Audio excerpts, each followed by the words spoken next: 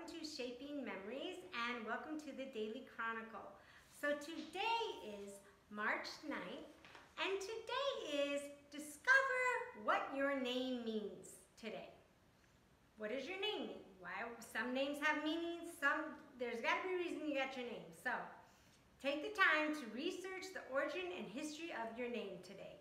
Even if your name has no specific meaning, it was bestowed upon you. And for many people, having been named is a very powerful in itself. So find out what your name means. All right, our first article is called Whatchamacallit. So we call them pieces, tokens, pawns, even game thingamajigs or thingajiggies.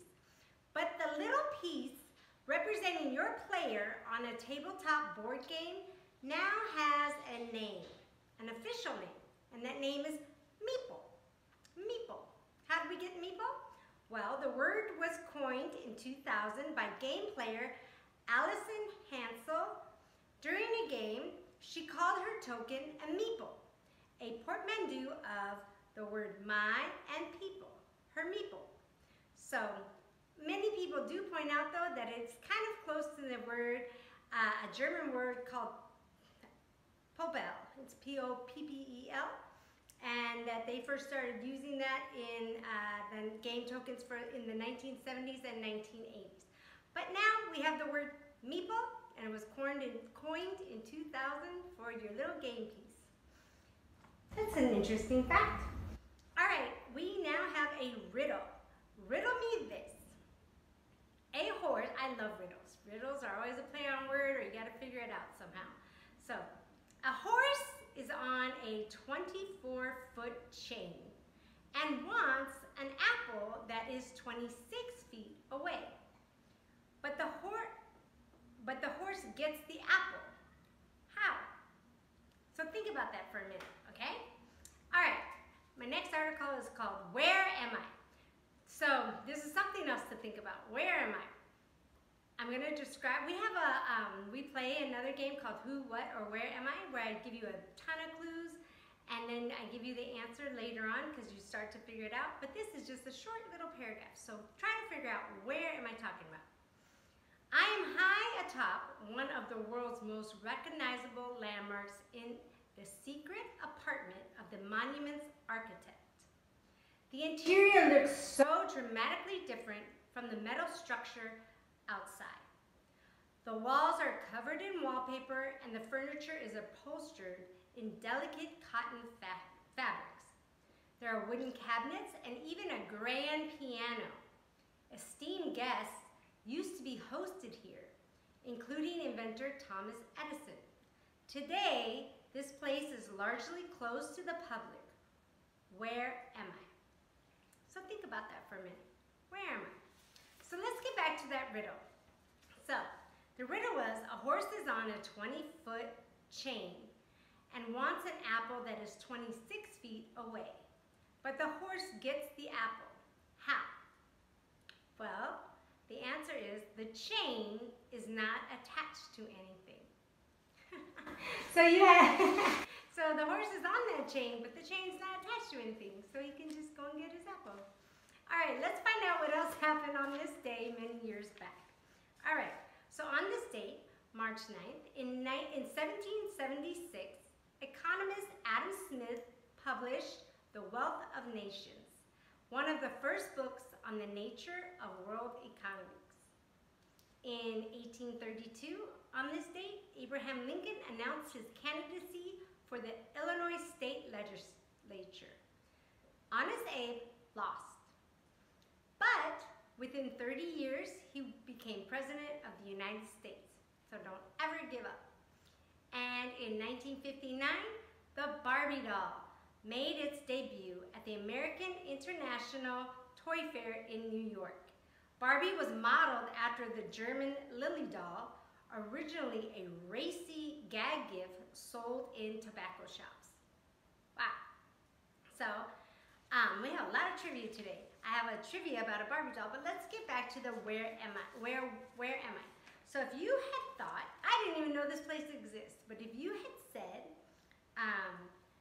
Gustave Eiffel's secret in the Eiffel Tower, you would have gotten that correct. I never knew that there was a secret apartment in the Eiffel Tower, but apparently there is. And some people have been there. So that's what I was describing, a secret apartment in the Eiffel Tower. All right, now I have a Barbie trivia. It's called Built to Last.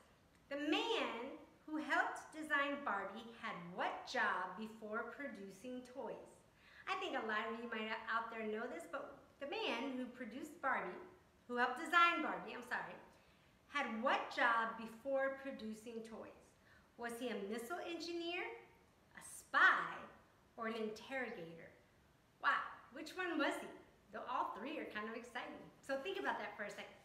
All right, every day here at Shaping Memories, we have someone's birthday.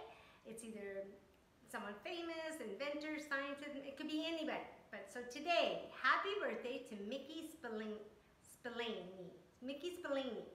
He lived from 1918 to 2006.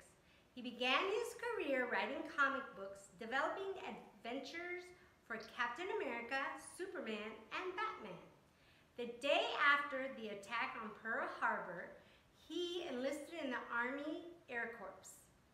After he married his wife, he wrote the novel, I, the Jury, in just 19 days to help pay for their house.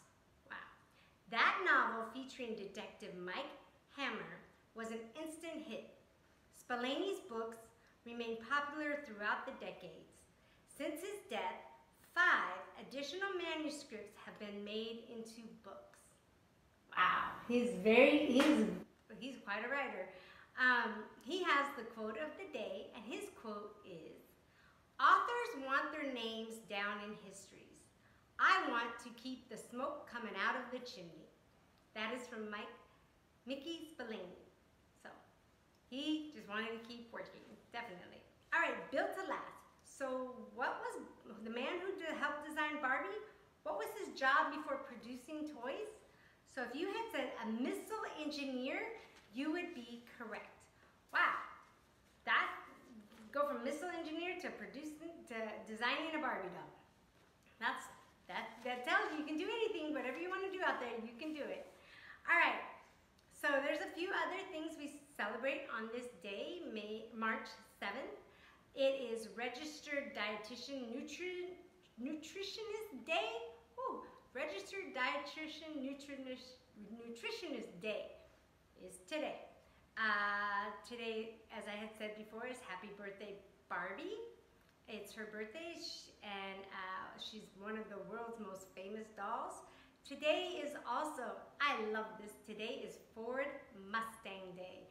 For any of you that know me personally, you know that I had a Ford Mustang when I was a lot younger. And today is the day that the Ford production of the first Ford Mustang in 1964. I had a 1965, but those are some cool cars. They're still made today and still love them today. And today is also Cosmonaut Day.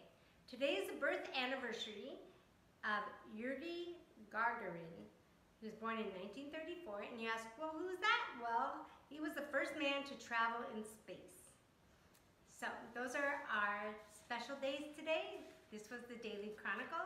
I hope you enjoyed all the articles, all the fun facts we did today. And remember, if you get the chance today, look up and see what your name means, because that's what today is.